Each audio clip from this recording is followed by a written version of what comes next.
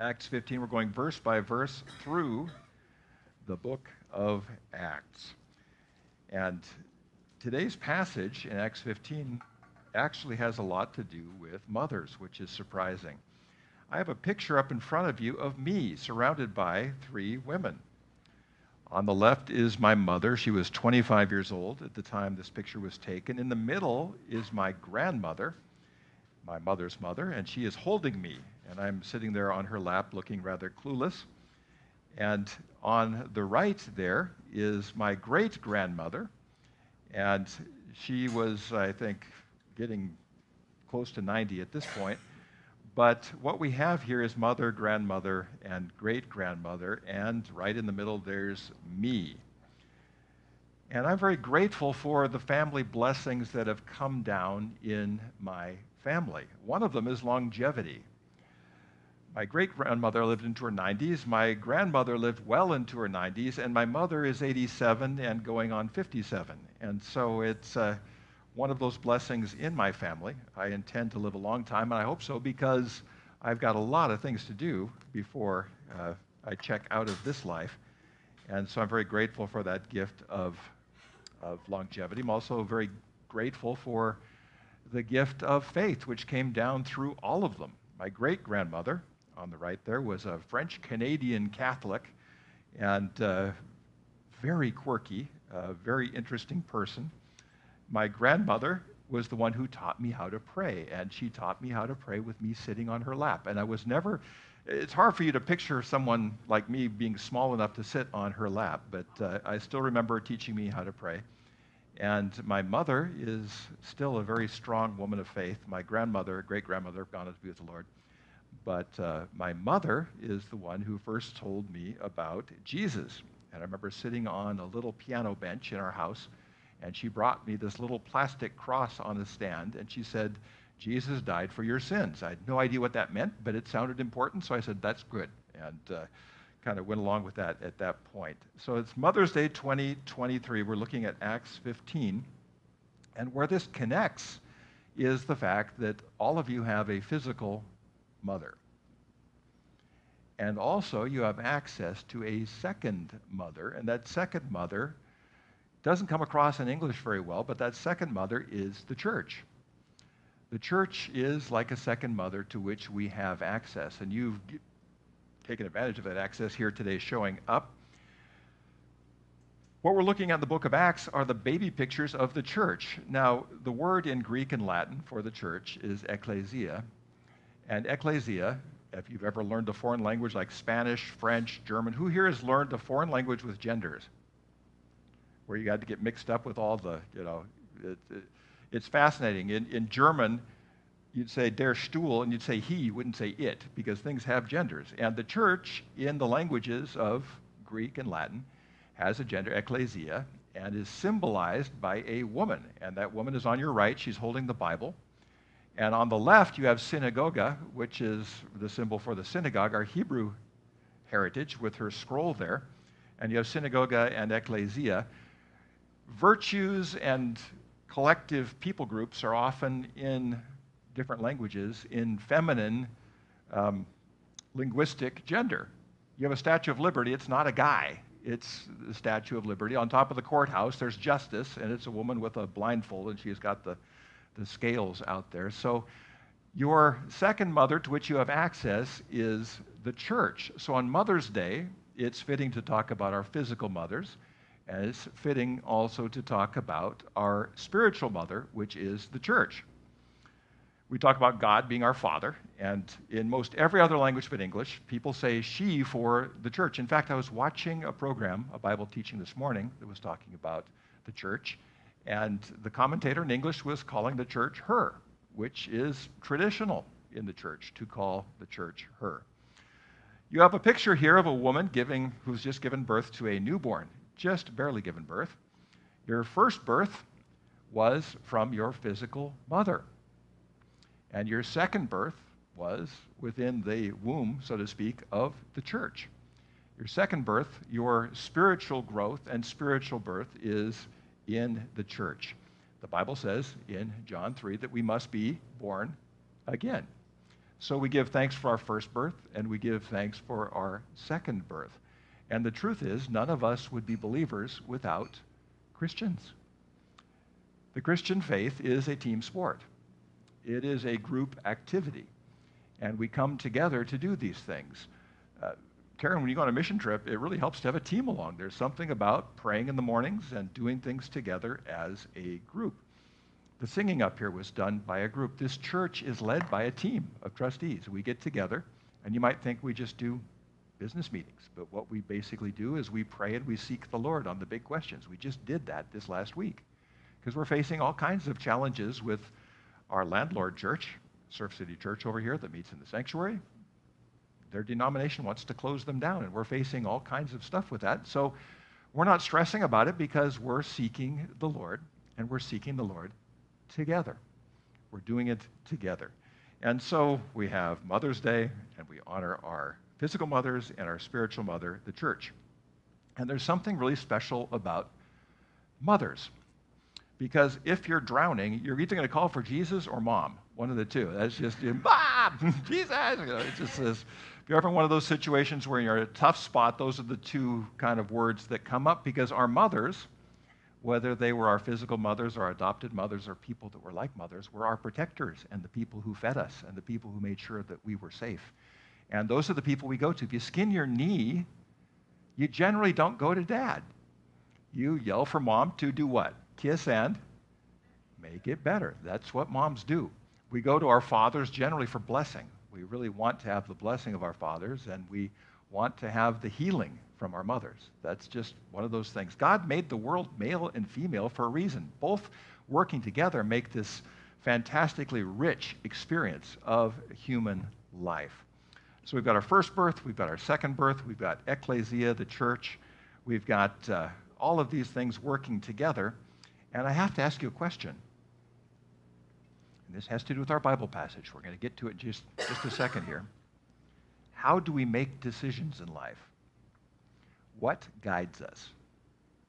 There are so many decisions we have to make. You're going to be making dozens of decisions today.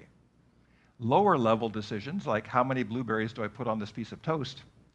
And bigger ones like do I call that person back because this could change the course of my life?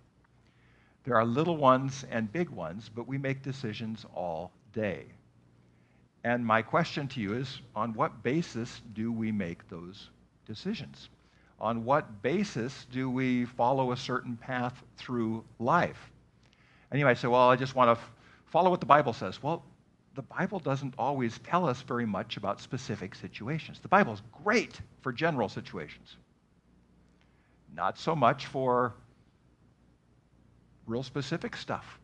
Should I get my car fixed on Monday or Wednesday? Should I get a second opinion about chemo? Should I take that job in Tulsa? If you've ever watched the Friends show, Chandler had a job thing in Tulsa. Should I go there? It's not in the Bible. The word Tulsa won't be there. The word chemo won't be there, and anything else. And the Bible is super at generic stuff.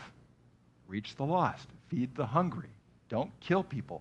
Respect human life. Don't commit adultery. There's a lot of great guidance in the Bible, but for those decisions that are personal, we have to seek something else. So my question is, on what basis do you make decisions? Well, based on rationality. Well, what is that rationality based on? There's presuppositions about what's fair, what's justice. We've been arguing about that for the whole history of the human race. What guides us in our lives? The truth is, when you first started life and first started making decisions, whose influence was the strongest? Look at the picture on the screen. It was your mom. Your mother was the one, probably, most likely, whether it was your adopted mother, physical mother, or someone who raised you, it was that person who first helped you discern right from wrong. Don't put your hand on the stove. Don't cross the street when there's cars here. Don't eat with your fingers, especially when there's guests around. You know, those kinds of things. We learned those things from our mother. How many of you are still have your mother's voice in the back of your head sometimes when you're tempted to do something you shouldn't do because your mom wouldn't want you to do it? There's some of those things that are there. Some of us had strict mothers. Some of us had very relaxed mothers. But all of our mothers influenced how we do things. They start to set a pattern in our lives for how we do things. So let's look at today's Bible passage. This is in the book of Acts, Acts 15, verse 28. And we're going to look at just the very first part of it. For it seemed good to the Holy Spirit and to us. Let's stop there for a second, because there is so much in this phrase. This phrase is one of the keys to making decisions. It seemed good to the Holy Spirit and to us. We have a spiritual connection and also a collective human thing, us and the Holy Spirit. There's no individual in this passage. This is a collective thing. And I want to look at the passage, for it seemed good to the Holy Spirit and to us. Now, those of you who know me know that I love to go deep into what's behind the scenes in the Bible. And so this passage was spoken in Aramaic. Now, the truth is the Bible was written in Greek. But we know that this was spoken in Aramaic because James and Peter were at this meeting, and their main language was Aramaic, and Paul could probably go along with that just fine. And they're in Jerusalem where everybody speaks Aramaic. And there's something really cool about Aramaic that this is going to connect you with this verse to the Lord's Prayer. There's a mechanism in Aramaic where if you say, it's like this, which causes that. I'm going to teach you an Aramaic word. Repeat it after me. Akeno.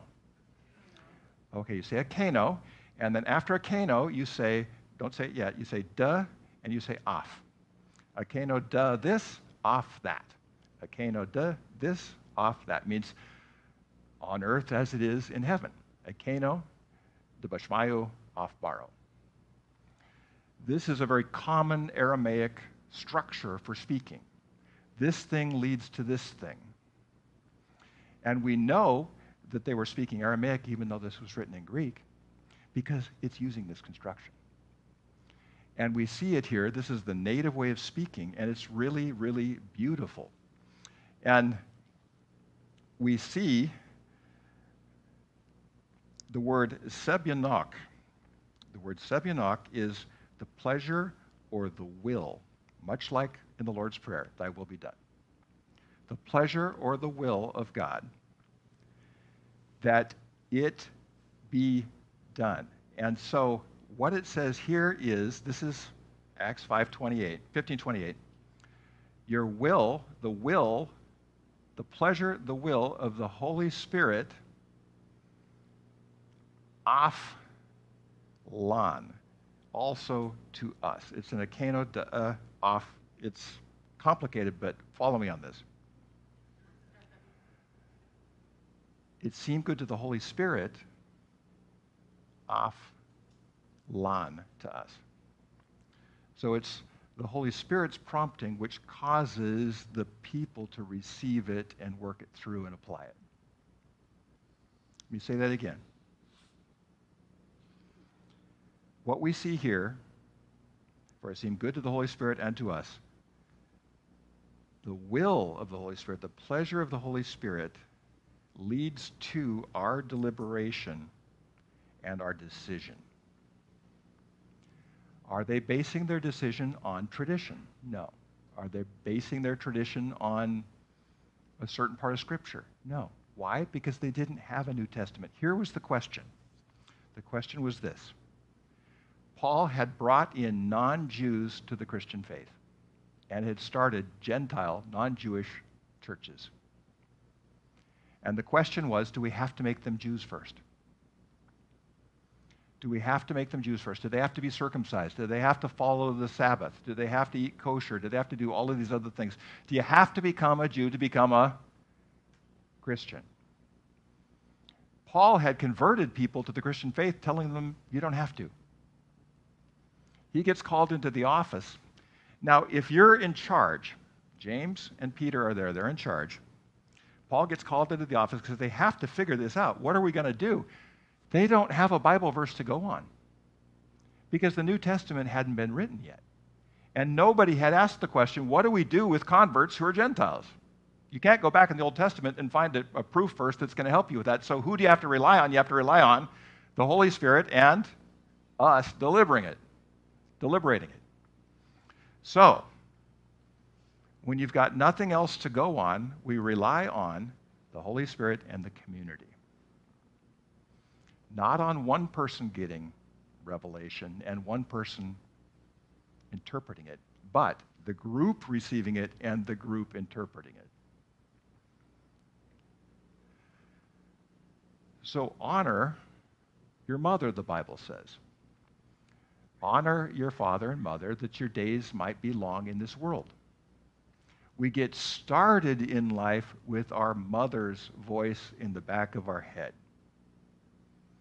Use your inside voice. Use your manners. Don't eat with your fingers. All of those kinds of things. Make your bed, whatever it happens to be. But we outgrow our mothers, and then what do we make our decisions based on? The best thing to do is to listen to the Holy Spirit and also to work it out with community, especially with bigger decisions. Who here has made a big mistake when you did something all by yourself and didn't consult anybody? Who here has made a big mistake when you didn't consult the Holy Spirit to start with? You didn't even pray about it. Those two things become then our guideline for making decisions where the Bible is silent. And there are times when the Bible is silent about specific things. And that's where we need Christian community and listening to the Holy Spirit. Honor that mother voice when you're young, but when you get older, honor the church's voice collectively. I'm not talking institutionally, I'm not talking theologically, I'm talking working things out. If anyone in this church has a big decision to face, what we should do is we should gather around you and seek the Lord, especially if it's something which isn't covered in Scripture, and pray about it, and then work it out together, and then you'll have something to go on. And ecclesia, in a way, that's the church's voice. Follow that mother voice. When you're young, your mom. When you're older, the community. There's wisdom in teams. This is why this church is led by a team. I'm the team captain, but I genuinely, when we ask the big question every month, whatever it is, and we seek the Lord on it, and we seek the Lord, we don't just pretend. We seek the Lord for like 40 minutes. And we ask him to speak into our big question, especially if it's something that's not in the Bible. There's nothing in the Bible about what to do about Methodists who are suing their own congregation to get off the property. It's just nothing there. There's some certain guidelines about being honest and faithful and stuff, but there's no guidelines about exactly how to engage this. And so we have to ask the Lord and then work it out together, what we've heard from the Lord, in community. And now that the way of faith, this is Galatians 3:25, Paul says, has come, we no longer need the law as our guardian. When you graduate from your mom's voice to the Christian community's voice and hearing the Holy Spirit in community, if you go from your mom's voice to nothing, then you're on your own. And you're going to make a lot of mistakes. And my biggest mistakes have been when I didn't consult the Lord or my friends in the church. My fondest wish is that if we're facing a big issue, that we would bring it to a handful of people here and seek the Lord. And he gives us the answer.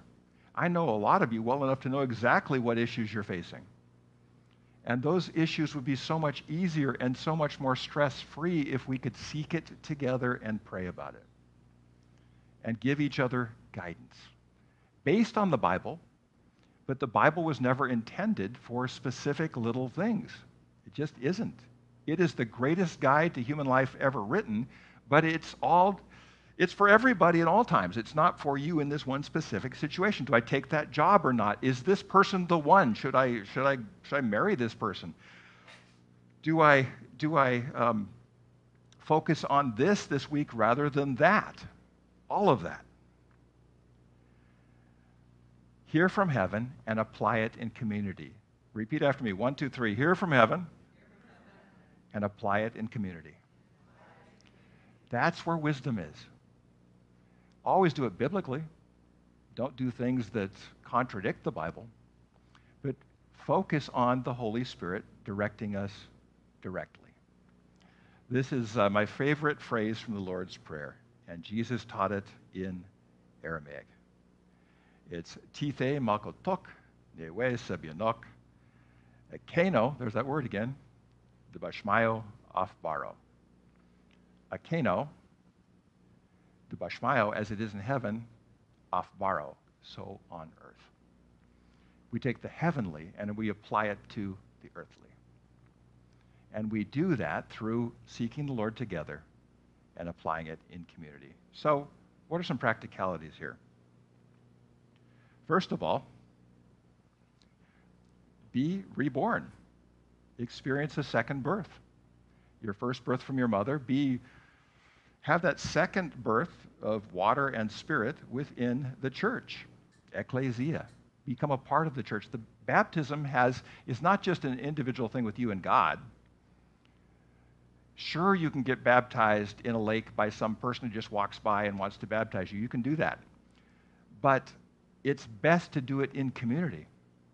When we do baptisms here at the lake, we all gather around the person, pray over the person, we go off into the lake together, and we baptize them, not the lake, the ocean here. You baptize them here in the ocean, they come back, we cheer, we pray over them again. There's a communal, you become part of the church through baptism. That's the entry thing, not circumcision, baptism. Second thing is, admit that you don't know very much. The older I get, the more I realize how much I don't know. When I was 25, I knew everything. My intellectual humility is getting bigger and bigger and bigger, which means the Word of God is getting more and more important, and what other people in the community tell me is getting more and more important too. And that comes with age, wisdom, having some intellectual humility. Who thinks our country would have gotten through the pandemic a whole lot better if people had had a little bit of intellectual humility and not pretended like they knew everything? So many pundits saying so many things about stuff they don't really know about, as if it's life and death. I'm thinking, people, this is bigger than you. Let's love each other. Let's work on this together. Let's seek the Lord on this. Who thinks this country would be better off if our leaders got together and sought the Lord with the big decisions like, do we go to war or not? Do we raise taxes or not? Do we do this? And really got together and prayed and worked it through. That would be fantastic. We need to grow in our intellectual humility. Otherwise, you're never going to listen to two things. You're never going to listen to the Holy Spirit, and you're never going to listen to Christian community. Without humility, we're not open to what other people have to say to us. Number 3, listen to the mother guardian voice as a child. Listen to the Holy Spirit as an adult. Start listening to the Holy Spirit as an adult.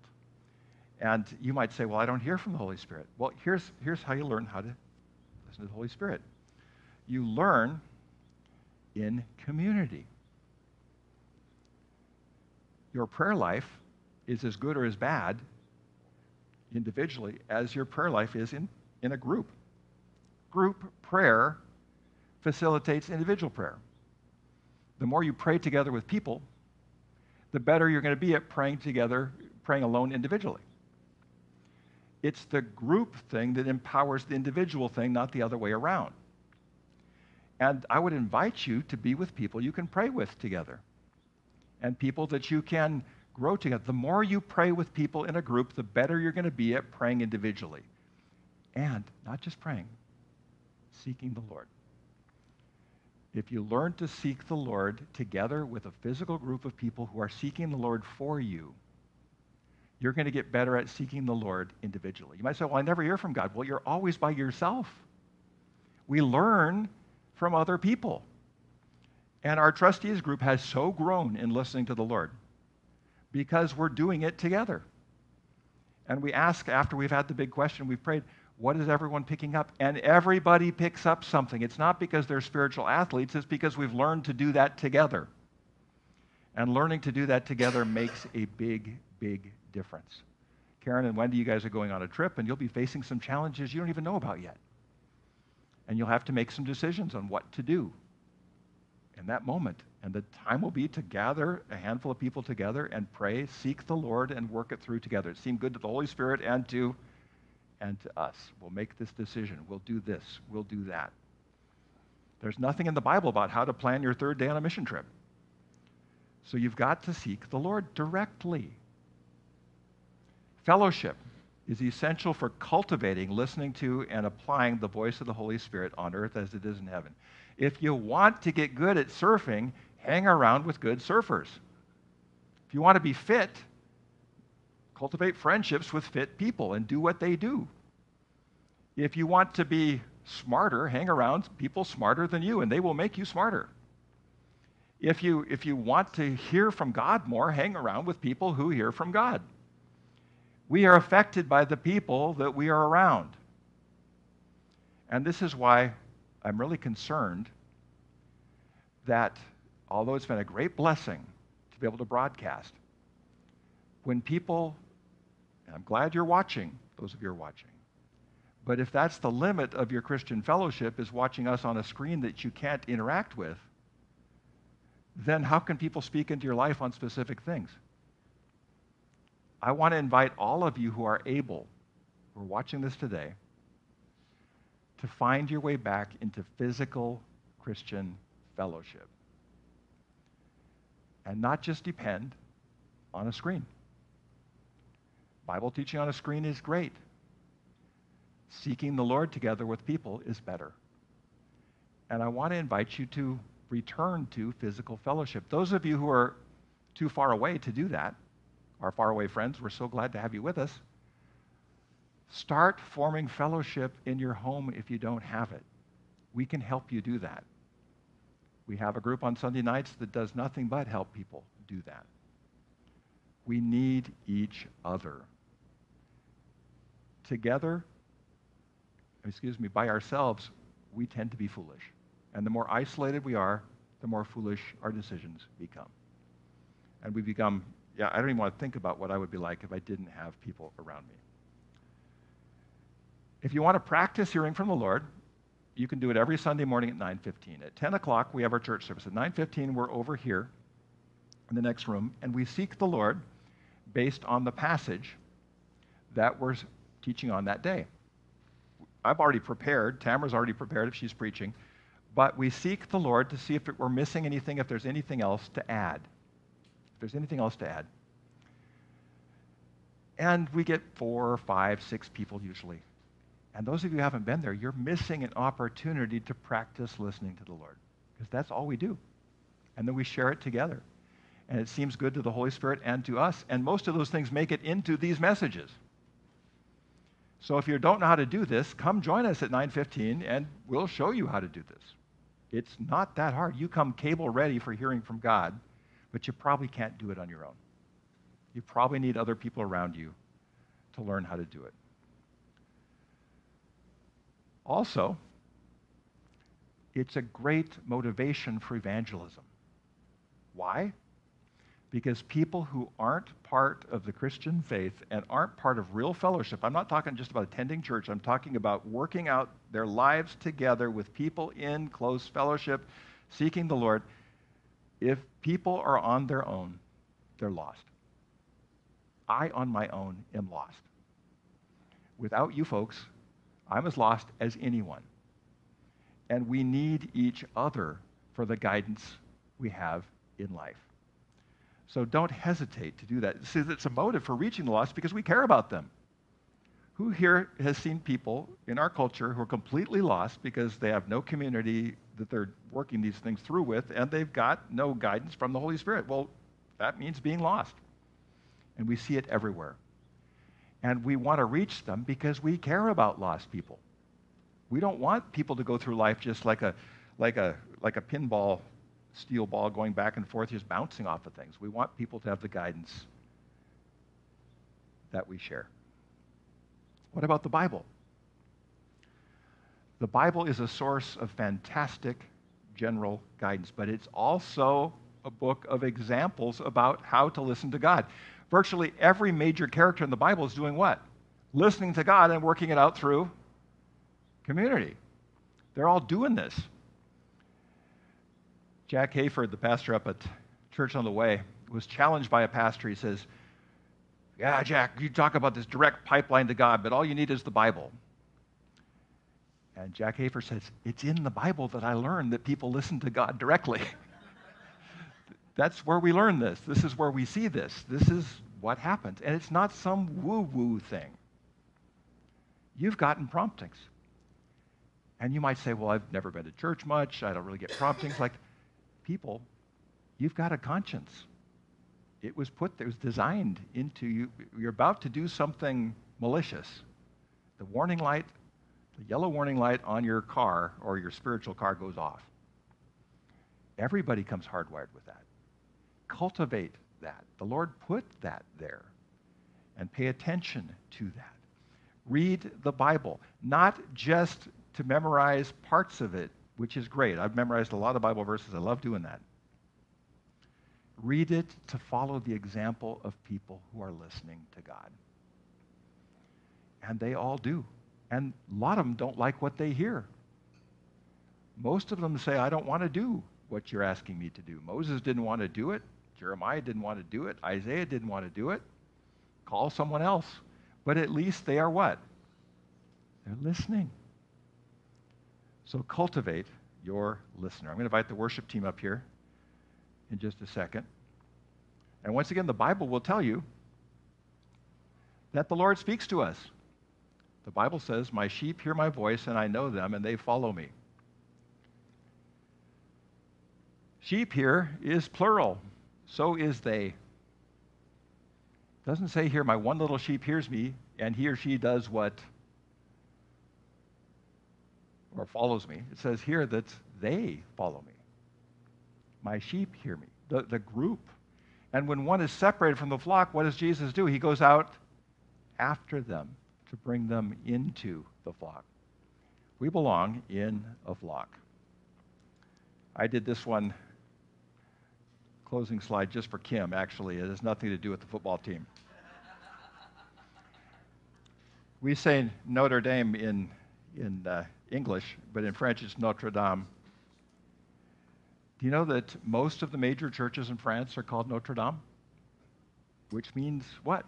Our Lady. The church as our what? As our mother. And there was a big fire at Notre Dame just recently, and they're rebuilding Notre Dame. And they're hoping to have it ready for the Olympics next year. I think it's important that after COVID, after all the ridiculousness of culture wars and everything else, and all the division in our country, we need to rebuild the church in real fellowship, in real time, coming together, seeking the Lord, so we can know what the Holy Spirit has to say to us and how we can work it out in our lives. Let's pray.